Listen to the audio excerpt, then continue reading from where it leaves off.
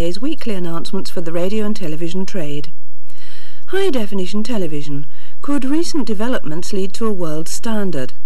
Peter Ashforth talks to Pat Hawker. In transmitter news, the continuing expansion of the Channel 4 network and details of 4 new relays. In Dorset, Chilfroom, in Devon, Clennon Valley and South Brent, and in the West Midlands, Hales Owen.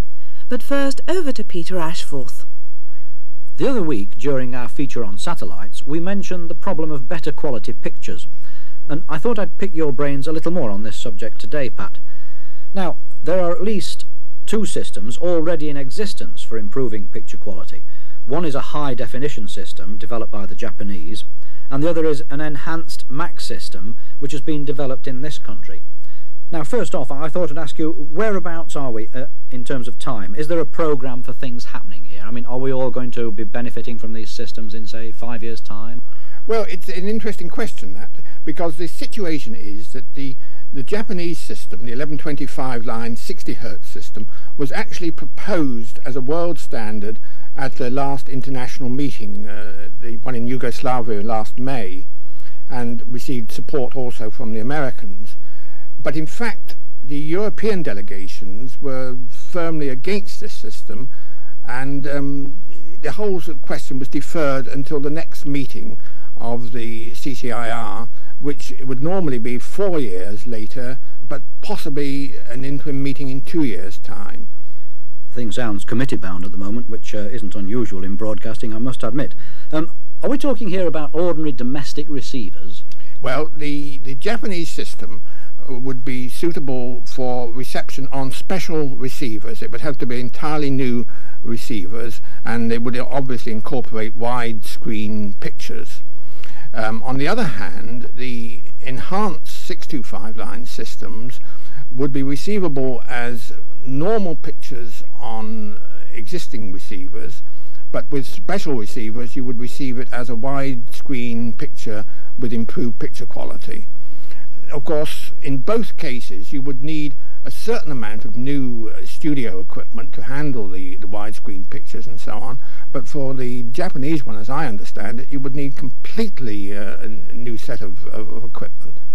So let's get this quite clear. Both these systems basically are designed for special widescreen domestic receivers. Oh, I think that everybody agrees that if you have large screen pictures, you do need to go nearer to the cinema idea of having widescreen, what we talk about the aspect ratio of 5:3 or 16:9. 16:9 seems to be the preferred figure these days, and that would be much better for viewing on large screens. But again, I would emphasize that the existing 625 line system, you won't get much benefit if you are still using normal types of picture tubes. But there are no widescreen receivers in existence at the moment. I mean, the public can't buy widescreen receivers, can they? Oh no, and I would say that although the Japanese have demonstrated on closed circuit their system, and certainly they produce marvellous pictures, it was only being proposed as a production standard. They have not officially put forward any means of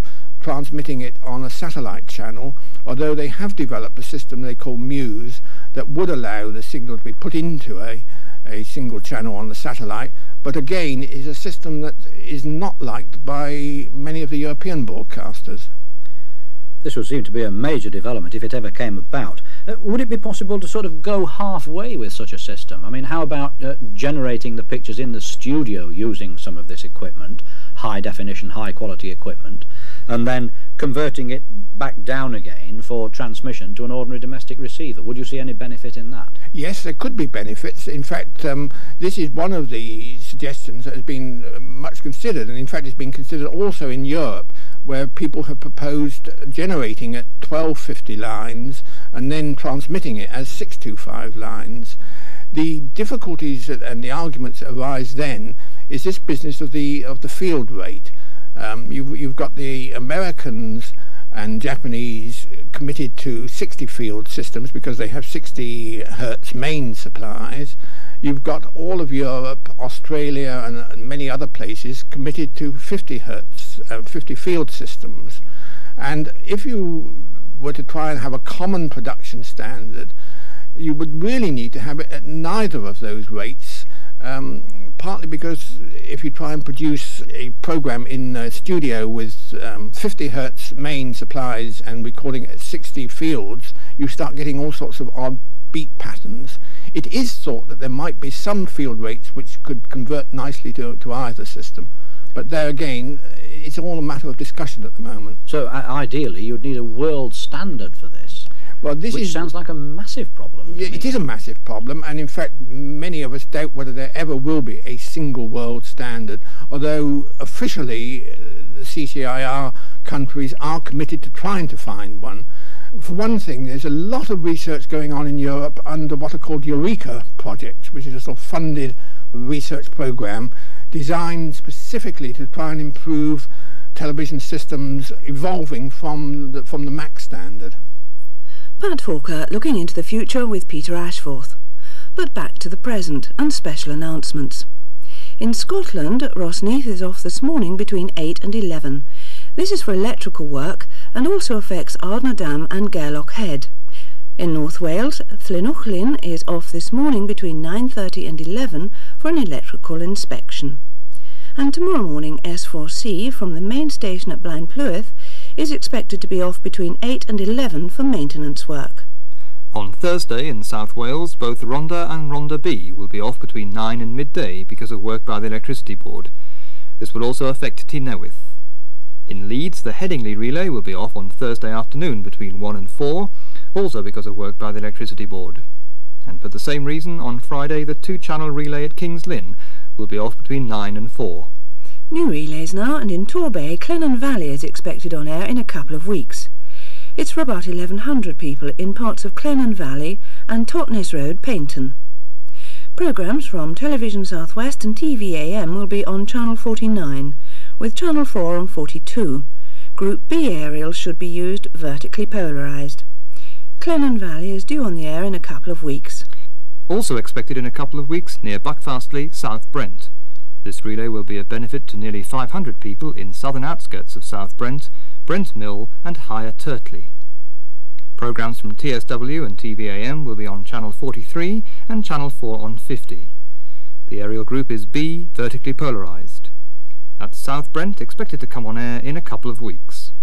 And hope to be ready in early April in Dorset, Chilfroom, HTV West and TVAM on Channel 45 and Channel 4 on 52. The aerial group is B, but in this case the polarisation is horizontal. In the West Midlands, Hales Owen, Central and TVAM on 61 and Channel 4 on 54.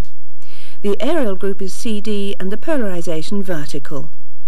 These relays expected on the air in early April. Channel 4 next, and one more relay now equipped. In Scotland, Methven on Channel 32. This adds another 1,000 people to Channel 4's coverage. Now due later this week, Strathallan on Channel 42. Also in North Yorkshire, Bainbridge on Channel 53, and in Cornwall, Helston on 54. And expected next week in Gloucestershire, Avening. The channel here is 47.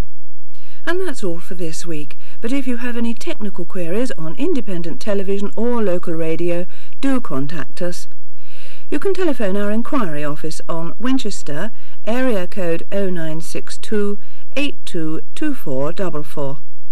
If it's cheaper, you can dial our London number 5847011 and ask for engineering information. We'll be back again next Tuesday at 9:15 and also at 12:15 in all regions except Wales, and we'll be showing a promotion for a new development in teletext known as Fast Text. So, from Bruce Randall and from me, Maureen Nicholson, goodbye until next week.